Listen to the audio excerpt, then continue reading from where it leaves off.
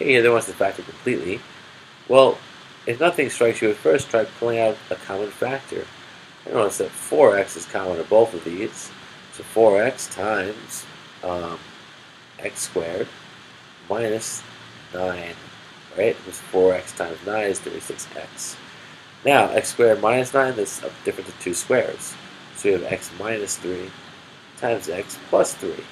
Remember the difference of two squares, right? Let's say we have a squared minus b squared. That just equals the square root of both terms added and subtracted. So here we're done. Right? We can't factor anymore, any further.